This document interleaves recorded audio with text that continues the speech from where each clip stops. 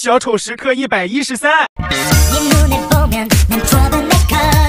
马上就考试了，你不学习不要影响别人好吧？那老梦里居然出的都是宝宝题，我哪都做得出来，3分大满。必死短，我中午回家吃饭，可以把你手机带回去充电哦。不用，我电够用。那你看这么久手机，眼睛肯定不舒服，我去帮你买眼药水哈。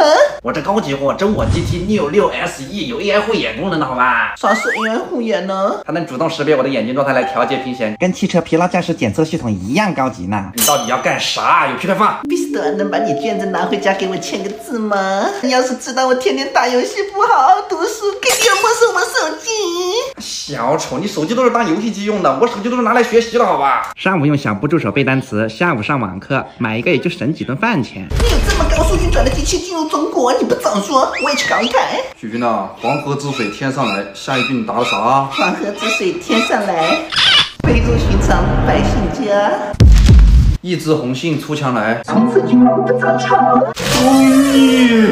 哎，你不是买了手机复习的吗？怎么复习成这个样？不是买了就可以吗？还得亲自复习啊。